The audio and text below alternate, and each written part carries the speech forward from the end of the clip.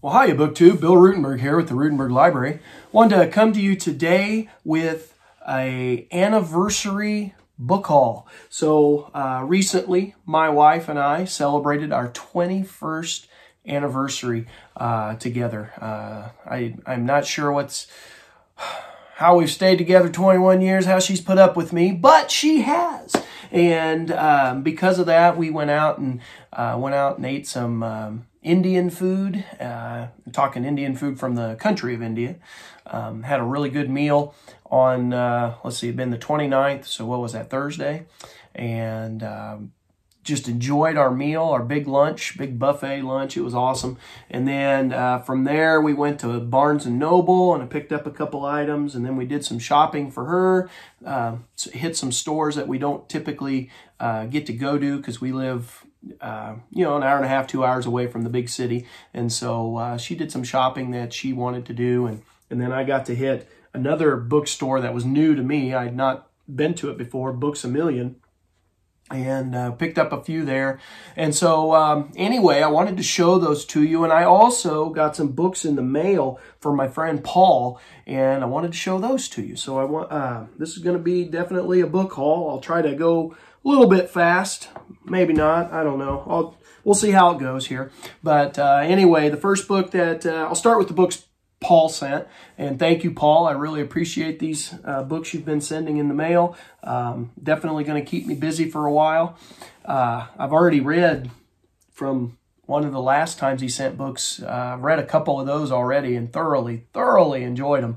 But I'm kind of wondering if I should have saved them for March Mystery Madness, but that's okay. Anyway, first book he sent was Rick Atkinson's The Long Gray Line, The American Journey of West Point's Class of 1966. And so that'll be really interesting. I have not read anything about this class. Honestly, I don't even know who's in it. Let's read the back of the book right fast. And you guys might be familiar with Rick Atkinson. He's got his famous trilogy, the Liberation Trilogy on World War II.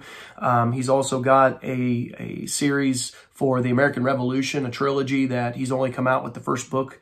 And just really good stuff, really good writer. But this book here, the Long Gray Line. So a classic of its kind, The Long Gray Line, is the 25-year saga of the West Point class of 1966. With a novelist's eye for detail, Rick Atkinson illuminates this powerful story through the lives of three classmates and the women they loved. From the boisterous cadet years to the fires of Vietnam to the hard peace and internal struggles that followed the war, the rich cast of characters also includes Douglas MacArthur, William C. Westmoreland, and a score of other memorable figures. The class of 1966 straddled a fault line in American history, and Rick Atkinson's masterly book speaks for a generation of American men and women about innocence, patriotism, and the price we pay for our dreams. And so anything by this author, I am game to read. So looking forward to that. Second book Paul sent me. He knows I'm a baseball fan, and he saw The Teammates, A Portrait of Friendship by David Halberstam. And, just a story of the Boston Red Sox here and some of those pretty famous players. The most famous of all of them is probably Ted Williams. But anyway, thank you for that. Good baseball story. And then the third book that he sent me was an Abraham Lincoln book. And of course, you can never go wrong with Lincoln when it comes to the Ruttenberg Library. I think if I ever get the addition onto my house that I've talked about that I want, there's going to be a whole wing off the library that's going to be the Lincoln wing in the Ruttenberg Library. But anyway, I've got a lot of Lincoln books, but I did not have this one. So this is Abraham Lincoln and Men of War Times by A.K. McClure. Introduction by James A. Raleigh. And so real excited to have that. I can always use another Lincoln book. You ask my wife, she might not agree with me, but that's okay. That's okay. So I'll read the back right fast. It says, an associate of Abraham Lincoln offers an intimate view of the president's relations with military men and top politicians, placing particular emphasis on the election campaigns of 1860 and 1864. A.K. McClure, a Republican power broker and later editor of the Philadelphia Times, reveals how Lincoln replaced Vice President Hannibal Hamlin with the Southern Democrat Andrew Johnson on the 1864 ticket. According to McClure, Lincoln kept his hand hidden in order not to offend Hamlin and his New England supporters. In 1892, the publication of Abraham Lincoln and Men of War Times caused an angry exchange of letters, including in this edition between McClure and the late president's secretary, John G. Nicolay. For all his nobility, Lincoln was a shrewd and cautious politician, running scared for re-election until major Union victories in September of 1864. McClure writes candidly about William T. Sherman, Ulysses S. Grant, and George B. McClellan. Among the politicians discussed are Lincoln's predecessor, James Buchanan, who fixed the Southern policy that Lincoln followed until war came, Salmon P. Chase, the annoyingly ambitious Secretary of the Treasury, Edwin Stanton, the moody Secretary of War, and Thaddeus Stevens, the ferocious congressman whose relations with Lincoln were uneasy at best. James A. Raleigh as Carl Adolph Happold, Professor Emeritus of History at the University of Nebraska Lincoln, the author of Turning Points of the Civil War, also available as a Bison book. So anyway, looking forward to reading that, getting into that. It's a, 496 pages, so good-sized book. That'll keep me busy for a little while. Now, the next stack of books, these next few are from Books A Million. And we went to, maybe I shouldn't try to do that right now. We went to Legends down in Kansas City and went to the Books A Million store, and I found a few select titles. This is one that I listened to on audio. It's a middle grade book, but I really, really enjoyed it. And I enjoy Laurie Halse Anderson's writing for kids, historical fiction for kids. It's Fever 1793, and it's all about the yellow fever that hit Philadelphia during that year. Very good account of this. It kind of centers around a young lady who's going around and trying to save her family, and there's a whole good storyline behind it. It was good. The next book is 24 Life Stories and Lessons from the Say Hey Kid, and this was by Willie Mays with John Shea. And I've seen that book around, and I've wanted it, and I just haven't pulled the trigger, and I finally saw it there, and I was like, why not? So let me read the back cover to you. It says, widely regarded as the greatest all-around player in baseball history because of his unparalleled hitting, defense, and base running, the beloved Willie Mays offers people of all ages his lifetime of experience meeting challenges with positivity, integrity, and triumph in 24. Life stories and lessons from the Say Hey Kid. Presented in 24 chapters to correspond with his universally recognized uniform number, Willie's memoir provides more than the story of his role in America's pastime. This is the story of a man who values family and community, engages in charitable causes, especially involving children, and follows a philosophy that encourages hope, hard work, and fulfillment of dreams. So really looking forward to that book. I've read a biography, a big thick biography on him before, and it was just amazing what he went through, because he was during that pivotal generation when African Americans had been playing in the Negro leagues and were starting to move up to the major leagues, and he's in that pivotal point in history. So he's got a few years with, who was it? The Alabama or the Birmingham Barons. Am I wrong on that? I'm probably wrong. Anyway, he was in a Negro League team, and then he ended up getting drafted and bought his contract bought out and moved up to the major leagues. And he's just got a really good story on. I thought he did a good job of handling a very high pressure situation. Of course, being a really good athlete doesn't hurt anything. All right, so the next one I picked up was Franklin and Washington, the Founding Partnership, and this is by Edward Larson. I was pretty excited about this. I've seen this book for a long time, and I've put off buying it, and I saw it, so I finally went ahead and pulled the trigger and bought it. But I'll read the inside flap to you. It says, theirs was a 3-decade-long bond that more than any other pairing would forge the United States. Vastly different men, Ben Franklin, an abolitionist freethinker from the urban North, and George Washington, a slave-holding general from the agrarian South, were the indispensable authors of American independence and the two key partners in the attempt to craft a more perfect union at the Constitutional Convention. Held in Franklin's Philadelphia and presided over by Washington, and yet their teamwork had been little remarked upon in the centuries since.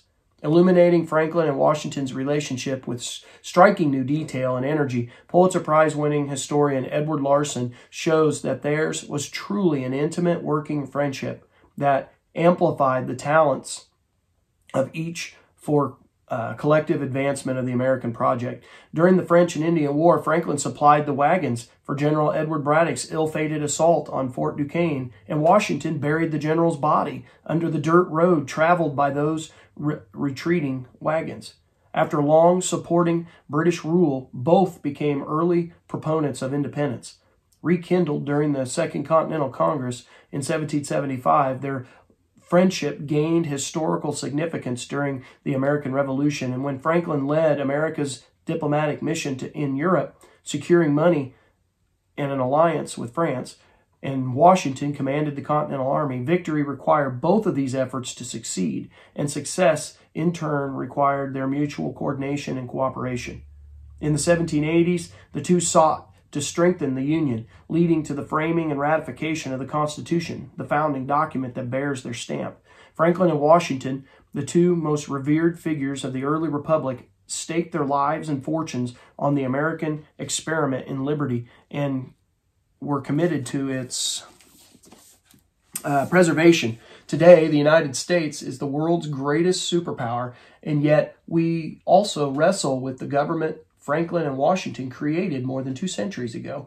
The power of the executive branch, the principle of checks and balances in the Electoral College, as well as the wounds of their compromise over slavery. Now, as the founding institutions appear under new stress, it is time to understand their origins through fresh lens of Larson's Franklin and Washington, a major addition to the literature of the founding era.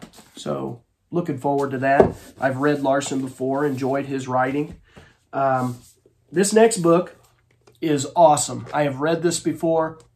I've been looking for it for my collection. I probably paid a little bit more than I wanted to pay, but that's okay because I liked the book that much. I would highly recommend it. It is Shooting Lincoln, Matthew Brady, Alexander Gardner, and the Race to Photograph the Story of the Century by Nicholas Pister.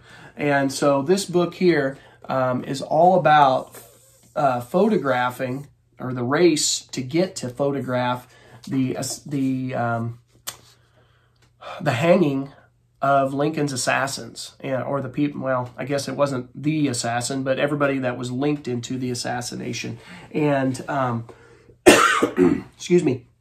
I read this, it was a couple years ago, but absolutely enjoyed it. It's the story of Matthew Brady and Alexander Gardner. And Gardner, of course, was a really good photographer in his own right, but he worked for Brady, and all of his work at the beginning of the war, the credit was given to Brady and his studios. And so Brady always got, all the glory, and Gardner wanted his own glory. And so they broke with each other, and like I said, there was a race to see who could get to photograph the hanging of the assassins. And this is just, I can't talk enough about this. It gives an awesome history of photography during the Civil War. It's a mini biography of these two and how they worked together. And most or a lot of those famous Civil War pictures that you see in Civil War books were by one of these two men, probably by him, maybe under his name, but probably by him. And there were other guys that were in the studio that were pretty good photographers. But anyway, I'm rambling. Can't talk enough about that. If you have not read that book, you need to pick that up. It's a good one. All right, so the last one from Books A Million. Excuse me here. The last one is Congress at War, How Republican reformers fought the Civil War, defied Lincoln, ended slavery, and remade America. And this is by Fergus M. Bordewich. And I had not seen this one before, I don't believe anyway. And it looked interesting. So let me share with you what it says on this cover. It says, in this absorbing retelling of the Civil War, award-winning historian Fergus M. Bordewich overturns the popular conception that Abraham Lincoln single-handedly led the Union to victory, giving us a vivid account of the essential role Congress played in winning the war. Building a riveting narrative around four influential members of Congress, Thaddeus Stevens, William Pitt Fessenden, Ben Wade, and the pro-slavery Northerner Clement Van Landingham, Bordewich shows us how a newly empowered Republican Party created the conditions for Union success. Congress forcefully pressured President Lincoln to replace timid generals, to prosecute the war more aggressively, and to declare an end to slavery.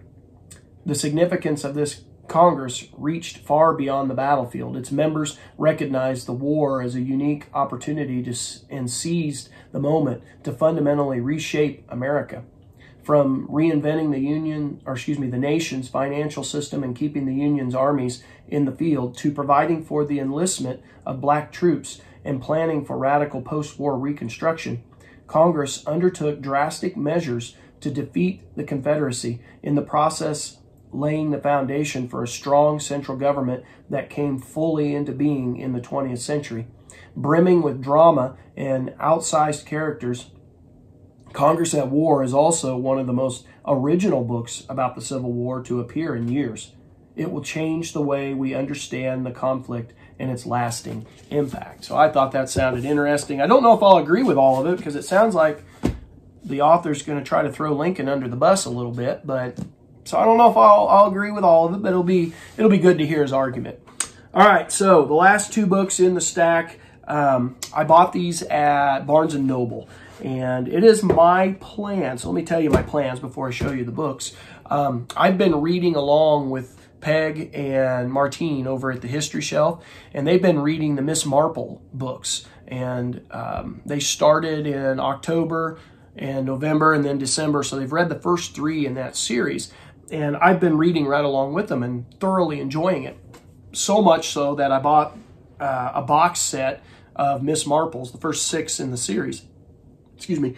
So that I've got the next 3 months worth of Marples, so I'm not having to read ebooks. And I just kept thinking I've been enjoying these. There's a ton of Agatha Christie books out there, and I want to read them all. I'm a completist sometimes, and that's where I'm at with these. And so I decided to add into the Agatha Christie project on my end anyway. And starting here in January, I am going to start reading through the Hercule Poirot series.